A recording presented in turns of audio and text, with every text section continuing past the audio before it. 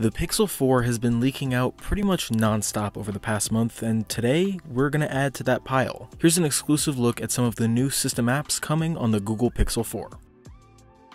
Thanks for watching 9 to 5 Google. Be sure to hit the like button, subscribe, and enable notifications so you don't miss our latest uploads.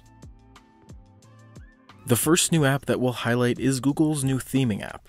This app is pretty limited on the Pixel 3 XL, but it still shows that on the Pixel 4, you'll be able to customize your phone with new fonts, icons, colors, and more. Google will provide some presets for themes, but you can also create your own to suit your personal preferences. The app also gives us a sneak peek at the Pixel 4's new wallpapers, but for now they're kind of dependent on Google, and again they don't work properly on the Pixel 3 XL we're using here. To get a better look at these wallpapers as well as everything else you'll see in this video, head over to 9 to 5 Google to check out our exclusive coverage. We've also been able to obtain the new voice recorder app that's been pre-installed on leaked Pixel 4 devices. The app itself is very simple in design and respects Android 10's dark theme. It saves recordings to an app and lets you share them in any app of your choice. If you're curious of the quality, here's a sample recorded from the Pixel 3 XL.